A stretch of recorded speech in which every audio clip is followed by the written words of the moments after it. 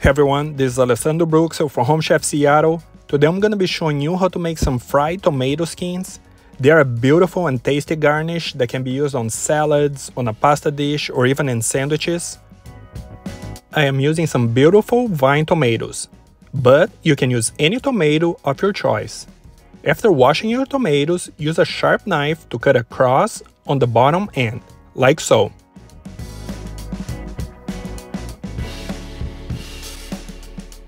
Bring water to a boil in a big enough pan and add the tomatoes. Boil them for about 30 seconds. After 30 seconds, immediately transfer the tomatoes to an ice bath to stop the cooking process. Let the tomatoes rest in the ice water for a minute or two. Then, starting from the cross cut on the bottom, peel off the skin. Try to peel each section in one piece.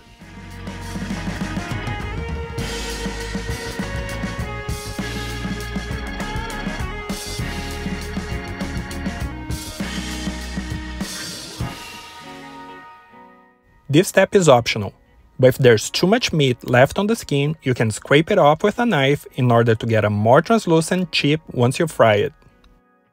Next, place the tomato skins between layers of paper towel and tap them dry to remove any excess liquid.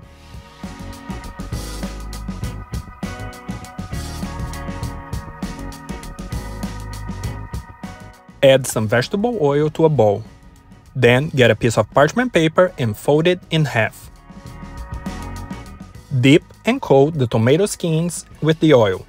Then try to lay them flat in one half of the parchment paper.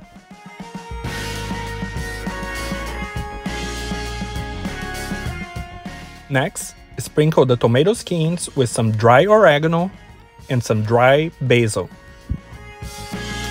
Then fold the parchment paper over the skins.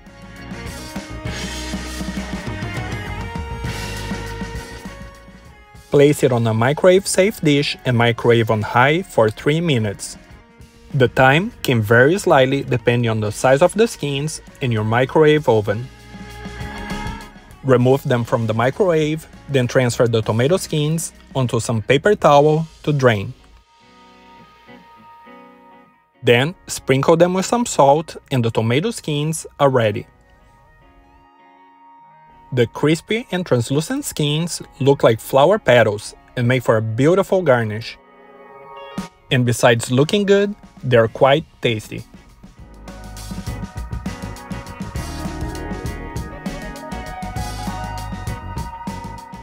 I am using the crispy tomato skins today as a garnish for a tomato and burrata cheese salad. I'm serving the tomatoes that are peeled earlier with some fresh basil pesto, some pine nuts, and burrata cheese.